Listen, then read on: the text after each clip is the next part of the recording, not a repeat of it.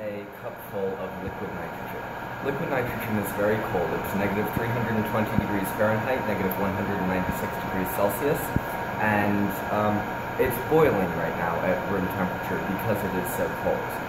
And something that people often don't realize about liquid nitrogen is if you were to dip your hand in liquid nitrogen, eventually it would freeze. However, in the immediate, if you do it for just a very, very short period of time, like this,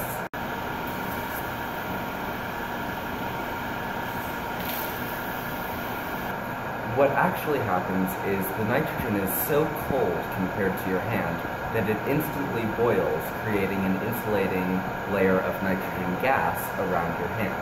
That's called the Liden effect, and you can see it again if I pour a little on the counter. These droplets that are going back and forth are also hovering on that protective layer of nitrogen gas. So it allows you to pour it on your hand. Any brief contact that you have with the liquid nitrogen is actually protected. And for that reason, it can be actually safer to not wear gloves when you're pouring liquid nitrogen from container to container, because if it spills on the fabric of my sleeve, it will soak into the fabric and keep it in contact with my skin for longer than a period of time. The Liden effect will protect me.